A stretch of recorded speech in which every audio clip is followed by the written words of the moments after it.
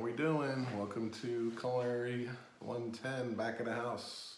Week 3, day 3 lecture. Today we're going to be talking about the balancing of the station, theme menus, Georgia grown, American regional cuisine, sustainability, and local farming. I've sent you out some videos or YouTube videos to look at. First of all, I want to talk about your projects and assignments. You need to get it done. All right, stop slacking. It needs to get done quickly and be on time. This is hurting your grade. Most of you are on top of it, and then some of you aren't. All right, this is very, very important class. And this is all you. This is all your work, all your participation. I can see right here on the computer how many times you click, how long you've been on doing the classes, your participation. I see all that, and that's how I put your attendance in, and that's how I was going to be grading everything. All right. Thank you for the emails. Thank you for the texting. Keep it coming if you have questions. But this is all on you. You're getting ready to graduate. These classes will get you out. We're moving on to the next to your associate's program. Please, you don't want to ruin this opportunity. So just please stay on it and get everything done. All right. With the aquaculture and sustainable farming, there's videos.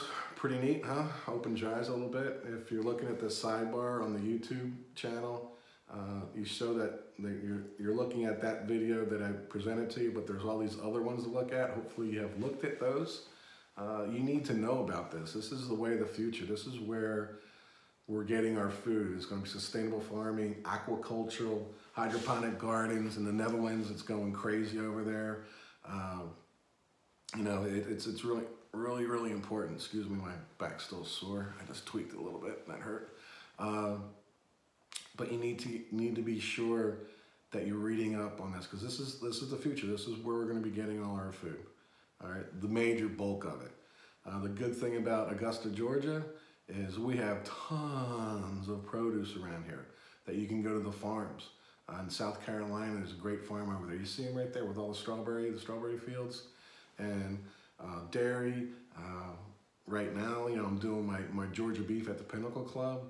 And it's raised and grazed here in Georgia, and then it's gone to fabrication process here in Augusta, and then I pick it up at a warehouse, and I pick up a case of tenderloin, a case of ribeyes, prime Georgia prime. I pick it up right there, which cuts out the middleman, which lowers my price. I'm actually getting prime beef for the cost of choice beef, right? Cost of choice beef, because there's no middleman. I can go right to the plant and pick it up. So it's pretty cool. And as you see my hat behind me, that's the Georgia grown. I was selected this year, 2020, as one of the executive chefs for Georgia grown here in the state. And there's only 6 of us that were selected, and most of them are out of Atlanta. I'm the only one over here on this side of the state. And it's because I work a lot with Georgia product, squash, onions, mushrooms, zucchinis, and I get the dairy out of South Carolina. All my milk and heavy cream and buttermilk comes out of the Hickory Farms out of I forget the town in South Carolina, but great spot. So you get to source all that. And we have the farmers market. Whenever the farmers market opens up downtown, you need to go down and check it out. There's lots of produce there. It's awesome. When I'm working Saturdays at the club, I go down there, spend $20, $30. I get these 2 huge bags of produce, and I bring it up to the restaurant, and it's only 2 blocks away, and I start prepping all that for the guests, for our members. Great spring onions and all that. So it's really important to do that. With your menu, if you look at the menus that I sent you for let's go up front here, let's find it. Looking at Edgar's Grill, the menu for that. So you look on the Edgar's Grill menu, and every menu that you have that you're gonna make, you gotta make sure that it's evenly spread out between the line. You don't want everything on saute done. You don't want everything on the grill. You don't want everything fried unless you got 20 million fryers, you know? But you have to spread that out. And sometimes it's two components or one component coming off of two different stations. So you have to be really careful in how you do that and how you spread out your menu. So you have the saute station that they're sauteing, you know, scallops and shrimp and maybe veal and all that. But they also have to do the veg of the day, right? So they have to do vegetables. They have to make sure potatoes are ready to go, maybe making some finishing sauces. The grill guy, you know, he's inundated with, you know, the fish choice, the steak choice, chicken, you got ribs, you got a pork chop. I mean, where's this all coming from? You know, you got the fry guy, you got salads. I mean, salads, the garde gets hit twice, all right? You got the salad course or an apple course, and then you got it at the end with desserts. Usually the garde section gets desserts. So you have to make sure that that menu is spread evenly out amongst your staff. And how you figure that out is you come up with a menu, you present the menu to your crew, your team, your brigade, and then you let them sort it out. Where can we work this magic? Where can we make this product and make sure it comes out as fast as possible, as consistent as possible out to the guest? All right, very important on that. American regional. Our American regional cuisine is pretty neat. It's, you know, you have the Northeast and the lobster, you have the East Coast with all the fish, you got the Southeast with fish again, and pulled pork, and you got Creole, you got Florida, the Floridian cuisine, which is a mix of Florida and the Caribbean. You have the Deep South with your fried foods, going over to you know, the Southwest, Tex-Mex, barbecue again. You got the Midwest. You know, we have the Northwest up there with, you know, all the salmon, and then you have the California coast with all the stuff that's going on in California. Then you got Hawaii. I mean, that's another whole culture system right there. So there's tons of American regions that have so much good food. I'm looking over the last couple of days when I was laid up on Netflix, pretty neat little show called Restaurants on the Edge. And it's restaurants that are on the edge of going out of business. And these three people go in and they redo the restaurants for them. But there's some really interesting concepts that you could check out there that are really, I think, that would add a little bit to your restaurant that you're planning out for the restaurant class and menus. And then we're talking about themed menus. A themed menu. Okay, you have a birthday, you have an anniversary, you have you know, weddings, and all that. But then there's other stuff that are out there that you could do for Game of Thrones, you know, Mad Men, 30 Rock, you know, How I Met Your Mother, CSI, Hawaii Five-0, Gossip Girl, True Bloods, American Idol. They have all these themes. I'm getting this off of Epicurious, by the way. Epicurious.com is a great website to go for. You should have an icon already put on your phone or on your laptop called Epicurious. Epicurious. E-P-I-C-U-R-I-O-U-S. Epicurious. It's awesome. But let's say Game of Thrones, all right? Game of Thrones dinner that you have. That was pretty neat. A medieval inspired fare that would make the king weep for gluttonous joy. All right, so they got dishes on there, pork pie, fish, you know, just silly things that you can do. Cupcake tin pork pies, Vidalia onion tarts with bacon, Mongolian fried meat pies, honey roasted chicken with lemon and tarragon. Of course, you can't use forks or knives when you do Game of Thrones. Everybody's got to be eating with their hands. And of course, you have to match it up with a nice ale. But that's pretty funny how you do that.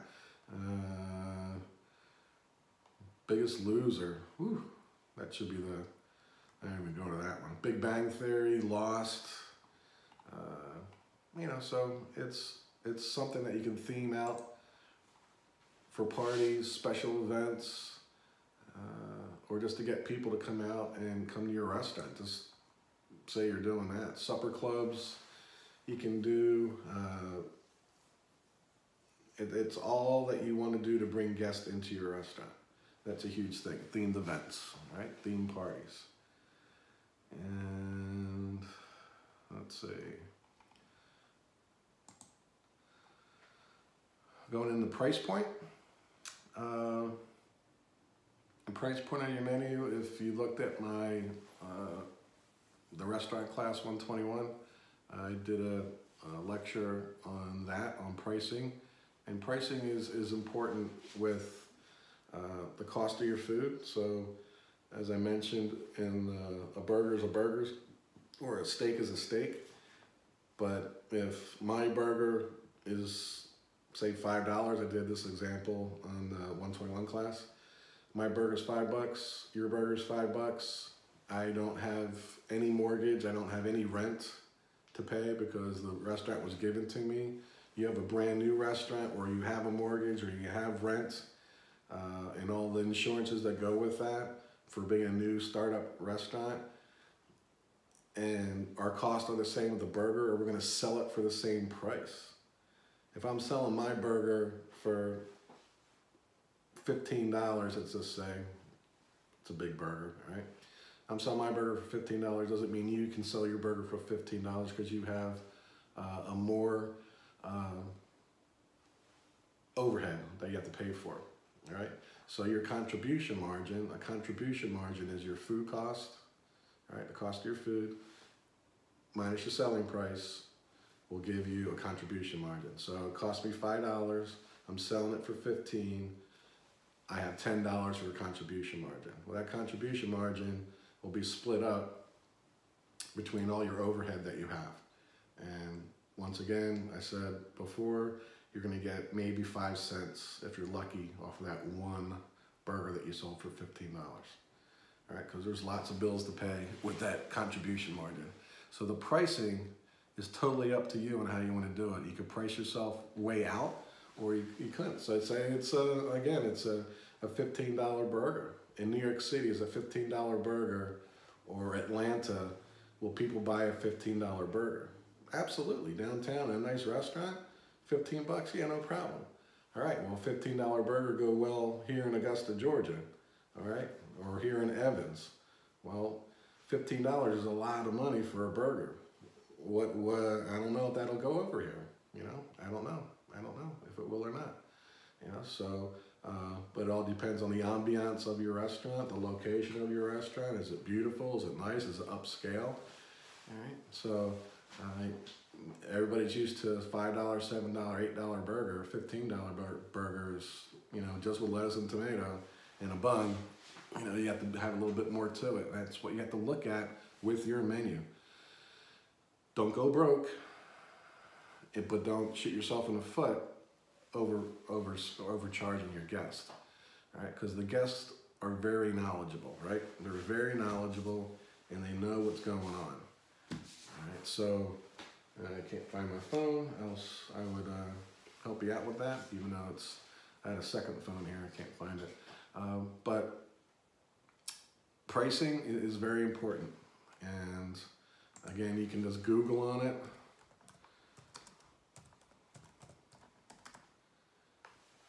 Menu pricing methods, and you know, ideal food cost, raw food cost, competition pricing method. And please don't get into that. Please do not go to other restaurants and just because they're selling it $12 for a burger, you lower your price to $12, even though you should have been doing it at $15, because you're going to lose money. So you have to be very, very careful on everything that you do on your pricing from your salads to your appetizer to your soup of the days. All right, and then you get a good balance. You have ones that are going to cost a little bit more money and some that won't. Like your pasta dishes and rice dishes, they're going to be on the lower end. Pizza, very low end. Then you have your steaks and your ribs and pork chops and all that will be a little bit more on the cost. If you do it right, it'll balance so you have that nice average in between. And that's what you're looking for. You're looking for that check average. You're looking for every guest that comes into your restaurant, they're going to be spending X amount of dollars. That's what you have to shoot for. All right, so that was a quick one. Hopefully it'll be better on the next deal. My back's killing me. But watch your balance of offerings on the station of where you're playing, putting on saute, on the grill, on the fry, on garde manger. Your themed menus don't have to be just about birthdays. You can theme off of TV shows, football teams, a lot of the big sporting arenas. When I was working at the place, I was actually going to the owners' boxes. Whoever the visiting team was, that's what the menu was about. So wherever they were from, they would theme all that food off of that visiting team. Georgia Grown, all right, talking about that. Look it up, please. Please go online and look that up. American regional cuisines, awesome stuff. Very, very, very important that you know American cuisine. I really enjoy doing American regional cuisines with Mediterranean twist. All right, so I do a lot of American regional product, proteins and veg, but then I use a lot of herbs and spices coming from the Mediterranean to get a little bit of a kick. And then sustainability. I can't say enough about that's the way of the future. Sustainability is where it's at, and working the aquaculture for the seafood. You know, it's amazing what's going on out there with, you know, doing clams and oysters and mussels. You know, that's all farmed. Everything's farmed. Salmon's farmed. You know, it's pretty impressive, done the right way. Okay. So stay on those assignments, get those projects done, get them all done, getting ready to rock and roll, and I'll see you in week 4.